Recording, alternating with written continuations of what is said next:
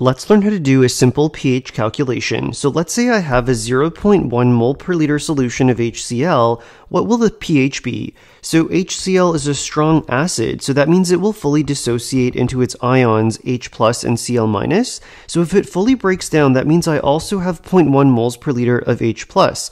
By the way, this is the Arrhenius definition of dissociation.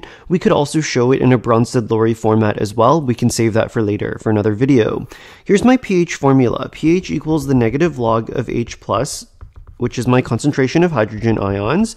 So that will be the negative log of 0.1 moles per liter, which gives me 1. So the pH of this solution of HCl is 1.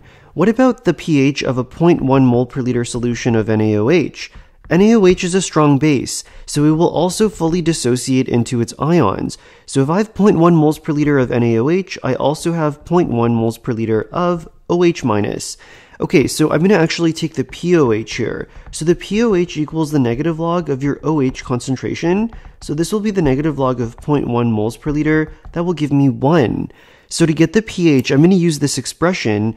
I know that the pH will equal 14 minus POH. And so if I actually just rearrange, I'll get a pH of the base of 13. That's how we do a simple pH calculation for a strong acid and a strong base. If you want to see a more complicated example with weak acids, let me know in the comments. Thank you.